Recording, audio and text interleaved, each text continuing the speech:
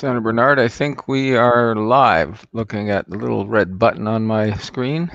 We are. We'll just give about 30 seconds for people to join in and get settled. And we're delighted to have you back with us for the Pandemic of Racism series. This series, being hosted by Senator Kutcher and myself, is focusing on issues related to systemic racism experienced by Indigenous, Black, Asian, and other racialized peoples. The COVID-19 pandemic has made us just that much more aware of both the social and cultural injustice. And we know that the virus has disproportionately affected Indigenous and Black communities and heightened racism against people of Asian descent. The purpose of our series really is to encourage conversations. And from those conversations, we hope to inspire actions, individual actions, but also institutional and systemic actions to create change. So we're trying to create braver spaces for these conversations to happen. We are really, really pleased today to welcome a special guest, Monica Ann Batak. She's a teacher, a community organizer, and a PhD candidate at the School of Social Work at McGill University. She is also a Vanier Scholar, which was awarded in 2018 from the Social Sciences and Humanities Research Council of Canada. As a second-generation Filipina in the Canadian diaspora, her interdisciplinary research and community practice focuses on improving local, provincial, and national community-based interventions for Filipinos across the life course, including newcomer youth, prospective and current university students, frontline workers in the social services sector, and seniors. She's a mover and a shaker in the social work community as well. And we first met at a national conference in Vancouver a few years ago. And we've been connected ever since. So we're delighted to have you with us today. Thank you for having me. Great, and I'll add my voice to Senator Bernard's. And I get a chance to start this conversation off with asking a question. We've noted, and it's been reported in the media widely, that instances of violence against Asian people have increased during the time of the pandemic. We've also seen the negative impact of political leadership with the slogan, "The Chinese virus," for example. How has this negative perception affected people of Asian descent in this country? I think it's very difficult when we're having these ongoing conversations about anti-racism to be precise at times. So when I think about our discussions around anti-Asian racism, a lot of it centers on who we deem as harmful, especially in the COVID-19 context. So when we think about anti-Asian racism, what's part of the national discourse is often around those of us read as Asian, more particularly read as Chinese, and how that scare tactic, that blame tactic is also now put across folks who might be identified as Asian. I'm Filipino, close to China, but not necessarily, one and the same. Yet when I walk down the street, when my family members walk down the street, regardless of who they are and where they come from, including Canadian born, we can be seen very quickly as Chinese, being told, get out of this country, go back to where you come from, where is your mask? As if we are the sole carriers, the instigators of a global pandemic. So I think about how the negative discourses that we can hear on the street are also played out in the media. They're also played out by leaders within our institutions, including politicians, and that they have real ramifications, right? Real effects on us and our mental health, in our well-being, and in the ways that we are feeling, protected as we walk through, streets here in Canada. I think the pandemic has shown these intersections of racist interactions, but the anti-Asian rhetoric is deeply hidden, but has become more pronounced with COVID-19. I think that if I could pick up on that, Monica, I think there's a reluctance in this country. There's a reluctance in our systems to actually name racism as a hate crime. And I'm wondering if you've seen any of that surface as we're making our way through what I call the dual pandemics. It's been hard to stomach colleagues or friends, well-meaning friends, even say, like, aren't we past the conversation about race? When I see it in the everyday context, politicians alike, public servants alike, I know in their close circles have communicated, whether they're Black, whether they're Indigenous, whether they're Asian, that this is an experience well before the pandemic, let alone now.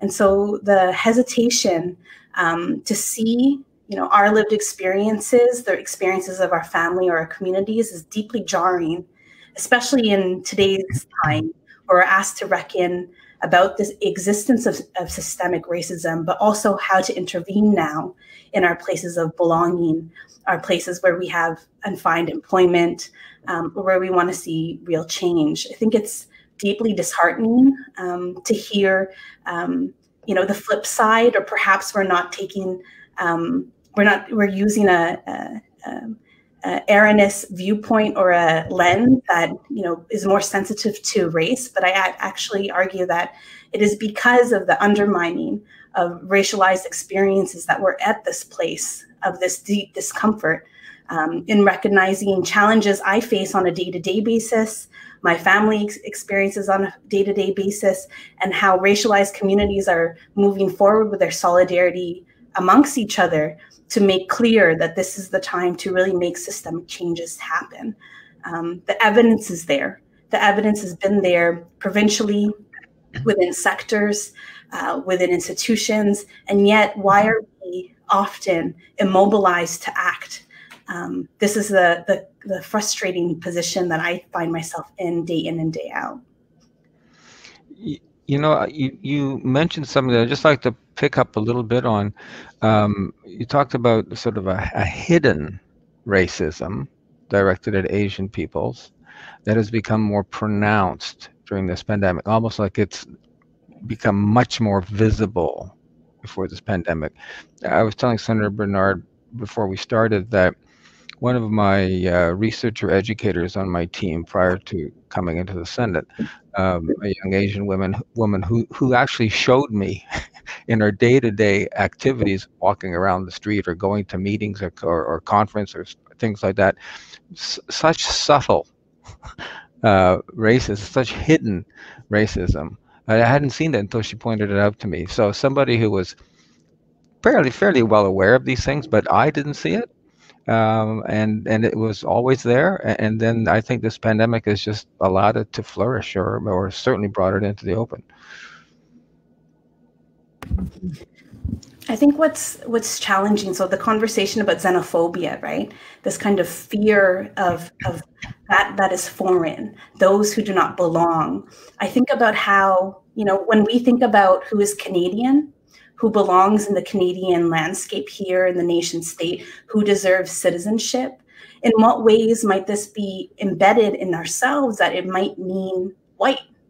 And so for someone who's Canadian born, I've always had Canadian citizenship, right? When I am told time and time again, my English is fantastic, that, oh, it's so great to see you, in a doctoral program, that, oh, you're a practitioner, right? That this is like a surprise, as if, I am not meant to be in these positions, that Asian communities who have found belonging in the Canadian nation state despite of systemic racism over time, still continue to thrive. And still in this data age where they're trying to shine a light on our own experiences, that it is about time that we also pay attention to the historic examples of deep anti-Asian racism. You want to talk about the Chinese head tax, you want to talk about Japanese internment, you want to talk about, the segregation of who comes in and under what conditions for citizenship. I mean, these just speak to the way structurally Asian communities have often been set apart economically, right? Financially, socioeconomically, in terms of our access to professions, our access to education. And these are all intertwined and come laid to bear in the time of COVID-19, when regardless of who we are and how we come from, other folks can read us as such. And that is often that we don't belong, like, why are we here? And get back to wherever it is that you're supposed to be meant to coming from. To me, that means just returning back to Toronto. It's a bit trivial, but this is, the everyday basis around, folks not knowing that, oh, yeah, there can be Asian folks directly from Asia who are here as international students here, who have been here 3, 4, 5 generations in, or just newly arrived just yesterday. And yet we are often lumped together. We are often lumped together and seen as an amorphous Asian group who at this time in age are very, they're afraid. They're afraid of what diseases we might carry, even though, it's actually quite ill-founded. And research and the ongoing, I think, media coverage in this is also trying to lay bare for us to uncover our stereotypes within this landscape. Thank you for making that link between the anti-Asian racism and the xenophobia, and also really highlighting those daily microaggressions that really are racism. And some of them are not so micro, some of them are macroaggressions. You hinted earlier about impact, and I'd like to come back to that and sort of invite you to talk a bit about the impact. What's the impact? Because oftentimes people have this stereotype of people from many Asian cultures as strong and, focused and smart and, all of those kind of labels. But what's the impact of this racism on people that you've seen? And as a social worker, I'm sure, and as an educator, I'm sure you've seen many examples. One of the things that I've realized and recognized over the past few years is that, Asian communities often internalize what we would call the model minority myth, right? So if we just work hard enough, if we stay silent in the face of racism, in the face of discrimination, we might have it better, right? That by going on with the status quo, even if that means we are discredited at times, that's okay. Like our sheer will to do better, to do more, to work 7 times as harder will be enough. And part of the what we're seeing in the media today in terms of, yes, a very visceral and tangible increase in anti-Asian racism, violent attacks. This is especially common in just this past week, right, in the US context, but it's happening closer to home. It's happening in Ottawa. It's happening in Toronto. It happens when me and my family go to the grocery store. And these have real ramifications in an everyday basis around, the self-questioning whether or not it is up to us or did we do something wrong. But it speaks to a broader, I think, assumption that we can sweep racism under the rug. When I think about how different Asian communities are impacted by COVID-19, I'm reminded, so I'm Filipino, and I often hear about the anti-Asian rhetoric or discourse pointed towards East Asians. Filipinos wouldn't necessarily fall under the East Asian category. And then within the broader landscape of Asian communities, there's racism prior to the pandemic faced all across the board. When I think about the Filipino community, many of my family members continue to serve on the front lines, whether that's manufacturing, whether that's in healthcare, as PSWs, personal support workers in long-term care homes, as nurses. And they too have this burden of caring for other people during this crisis. And yet at the same time, their working conditions are not so great. Depending on their role, they might not even have recognition of the hard work that they're doing. And at the same time, at high risk of bringing this virus also into their homes. Mm-hmm. And yet when they're either in the workplace or even going to the grocery store, they can encounter racism just trying to live, just trying to do their job. And this is, I think, the crux of the complicated and embeddedness of racism right now. It's just like, it's across the board. And so I think about the ways that there are particular sub-communities, subgroups within the Asian community context that have higher needs. You know, I, as a scholar, don't have the top needs, but my family members with young children at home who cannot work their 2 to 3 jobs, so they're already taking income losses because of this. But yet they are also asked to they cannot stay home because they are helping our economy, our day-to-day run afloat. And so I think about them at this time where the discourse is often about, you know, getting back to normal.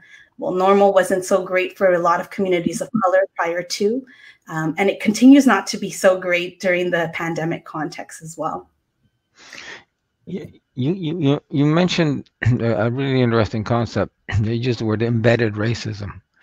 It's so subtle that the people, as I was saying before, don't see it, and it strikes me that, you know, there's this phrase which comes probably from the Bible: none are so blind as those that will not see. It doesn't say do not see; it says will not see. And so that implies that there has to be a conscious effort, a willingness to actually look for what you don't see. And what are your thoughts? And what, as someone who has lived this, who has studied it, who has taught in classes, how have you embedded the willingness to see to people you interact with? I have had the great fortune of teaching about anti-Asian racism last semester. And when I was talking to this mixed group of students, right, white and Asian alike, they were taken aback about how much they did not know, how much their own education, and I know this is a recurrent theme in your discussion series thus far, right? That all of our education combined, whether you're at the undergrad level or you've had multiple degrees, how have we actually encountered these very scripts that racialized communities are trying to communicate point blank these days? They're astounded that so much can pass. They can go through coursework after coursework, professor after professor, and very few of them actually take to account the deep racist histories of many of our nation states.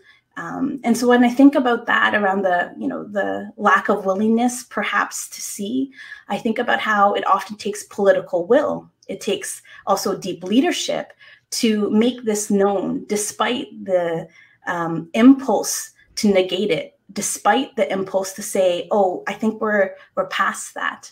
And that takes great courage. I think about the students who stand up within their school context, their institutional context, to make clear that these histories are important. They're worthy of being learned, whether that's, you know, deep history of Black mobilization and social work over how many decades, right? The history of helping within our communities, Asian communities, Chinese communities, Korean communities, Filipino communities, and the list goes on and on.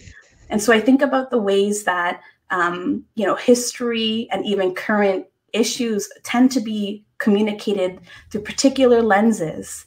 Often we call this like the dominant lens, and often that lens is deeply ableist, deeply devoid of race. And in what ways do we have to put on the agenda point blank that racism isn't something to be debated?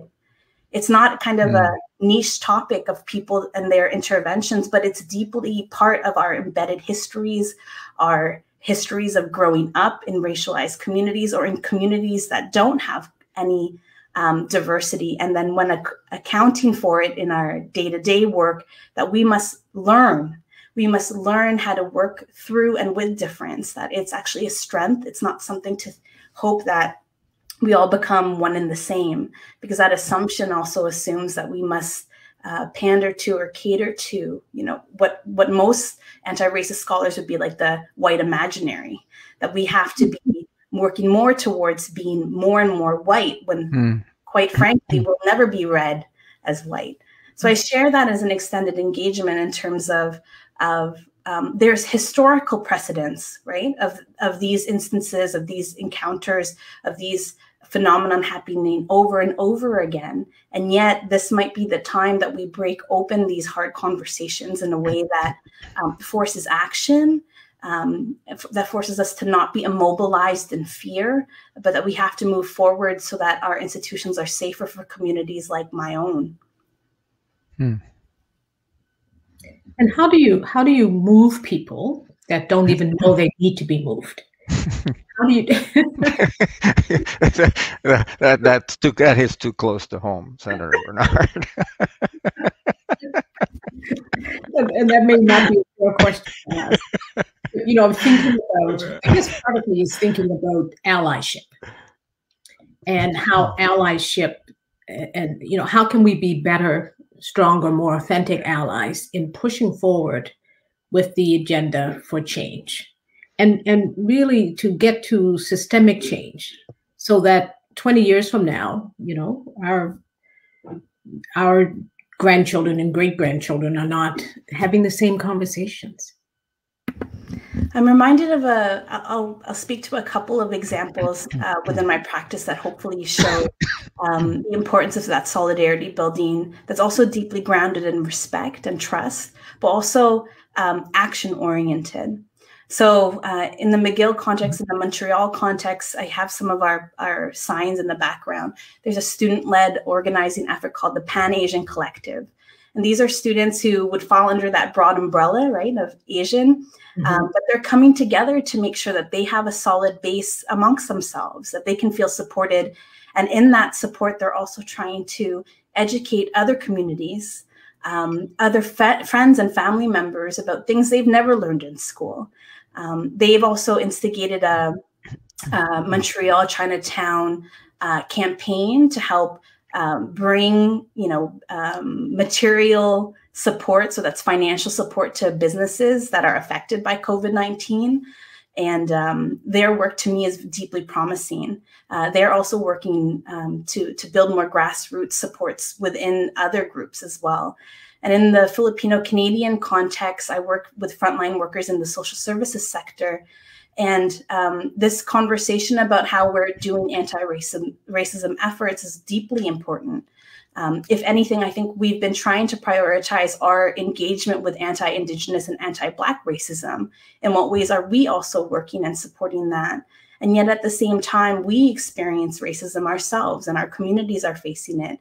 And yet it's an important lesson in learning that we must work together with our other counterparts from other racialized communities. But what I really want to emphasize today is that it cannot be on racialized communities alone. It has to include, especially white allies or allies who have both privilege and power, so that the labor isn't held by only folks who are already marginalized. And this, I think, is the most critical part, is that cultivation of solidarity and deep trust, that my issues can be seen and understood and lifted by other folks as well. So it's not just on my shoulders or community members within my spaces to hold the line. And this, I think, is the tough part, is we've had a lot of conversation and this is not new learning. And yet now that there's a supposed political will, an institutional push to figure stuff out, it doesn't mean rushing. It means returning to the very people who've led many of these initiatives to ask them for direction and support, and most likely giving them the support financially, in terms of institutional resources, to continue work that was happening prior to all of our agendas or radar, right? Picking up that this might be a portfolio commendable to 2021. One powerful voice in our communities is the media, not social media, but the media itself, the sort of the traditional media, which frankly is showing signs of fracture in terms of doubling down on specific perspectives and pushing those perspectives. So I want to keep that in mind. But what kind of role do you see more traditional media having in really grappling with and addressing this, so that the impact of addressing this isn't always, oh my gosh, we have a horrible problem, but how do we actually get past that sort of sensational story and really move that? And can the media even have a role in that? Mm-hmm. I'm reminded of some of the work. So a book that I'm doing a book club at McGill this week is Minor Feelings by Kathy Park Hong, an Asian American writer. And in that, she's pointing out to different media discourses about the Asian American or Asian North American experience. I'm deeply troubled if the media continues its emphasis on racial trauma and racial trauma alone. That communities of color, Asian communities, continue to be successful despite all of these odds. We continue to thrive despite systemic racism. And in what ways do we also have other counter narratives beyond kind of the racial trauma, the racial aggression, the racial discrimination we experience, but also allows us to be seen fully, not just by virtue of the harm enacted onto us, but that we are communities thriving and seeking belonging, and are worthy of our stories and our experiences in the main Canadian zeitgeist. So I think about that. I think about how, it's important to still shed light on this very moment in time in terms of addressing the reality of racism, but it should not always be the focal point in and of itself. When we are also above, right? We are also above trauma. We are also above only experiences of discrimination. So I hope that mainstream media sees this, but I think alternative media, other organizers, other artists are actually paving the way in this regard, show us that we are also more than our racial trauma. So that resilience, the strength, and that's a conversation we've been having for years now in the communities of people of African descent. I know we don't have much time left, but I wanted to just quickly mention, I know when I've talked about forming the Association of Black Social Workers 41 years ago now, I know you've expressed a similar kind of interest. And I'm wondering if you've been able to get any traction with that. We have.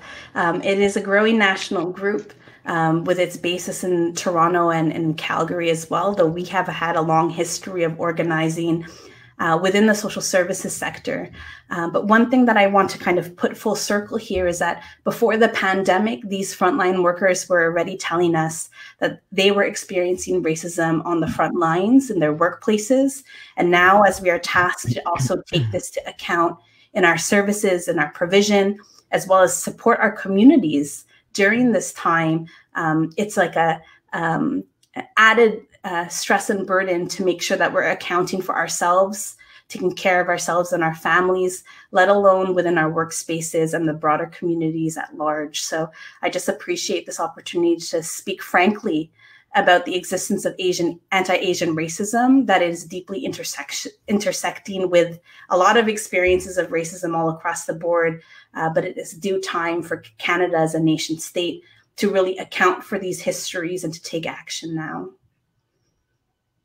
Thank you. Thank you so much for being with us today and for sharing your views, perspectives, and experiences. Absolutely. Building back better means we have a lot of things to focus on. And a lot of things to change. Yeah, absolutely. So thanks everyone for tuning in today, and we look forward to you joining us next week when we will be talking about Islamophobia and anti-Semitism. And anti-Semitism. Thank you. Thank you, everyone, and thanks again for helping us with this conversation, Monica. Thank you.